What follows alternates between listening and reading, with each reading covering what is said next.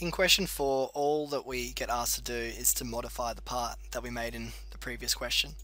That might sound easy, and the reason why it sounds easy is because it is easy. All you have to do is change A, B, and C. I didn't want to make an entire video showing you how to change the dimensions, so I wanted to show you a smarter way that you could look at this question, so that if you wanted to go back and check your answers after you've completed all the parts, you will have all the parts ready to check one at a time. I'll show you what I mean by that. I'll create the part. So this is one I've created earlier, and if you go to the configurations, you can go through and see all the different part models from all the different questions. So this is question 3, 4, 5, and 6. The benefits of using the tables is that if you're doing the exam and you fill in all the answers and then you accidentally click some of the wrong multiple choices, you can go back and just make sure that your answers are completely correct. So you don't have to do it this way. I like to do it. I think it's neat. But yeah, so I'm going to use this video as a chance to introduce a couple of these concepts. I hope that makes sense. Okay, so I've restructured my window a little bit. Hopefully that's fine for you. If you haven't already, I'd really recommend you saving the part. So go up and save as, and just call your part modeling or whatever. You should save. I'm going to cancel because I've already saved. Make sure you saved yours. In the previous video, I treated these dimensions, A, B, and C dimensions, essentially like any other dimension, and I just ignored the fact that they're called A, B, and C and blindly put in their actual length. But I could have done this at the same time. For the sake of the video, I'm going to keep these. I kept it separate, but you could do it. You could see it coming. That's what I'm trying to say. So before we add the design tables, we're going to quickly link the key dimensions, A, B, and C dimensions. So to do that, we'll go back into our sketch and right click the dimensions that we want to change, and it's linked values. Unfortunately, it's come out under the screen. Oh, good. So this is one, linked values. Click that, and then my 181, that's A,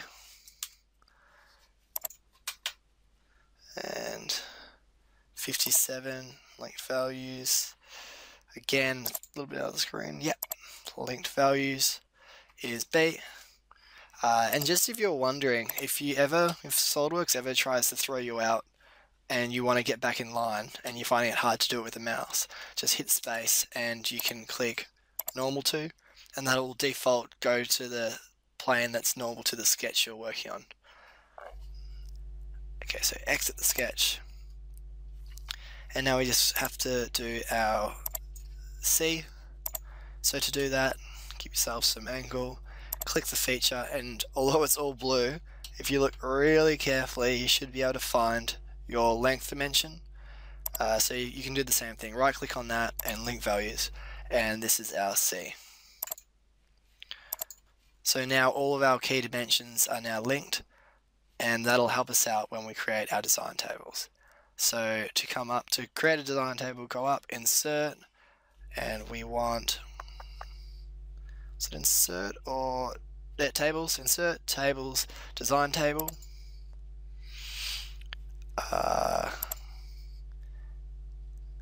Now, if you go blank, you have to create an Excel table and put it all in from scratch. I like to use auto create. You can change any of these options as you like, but I'm going to keep them as a default for now, so tick.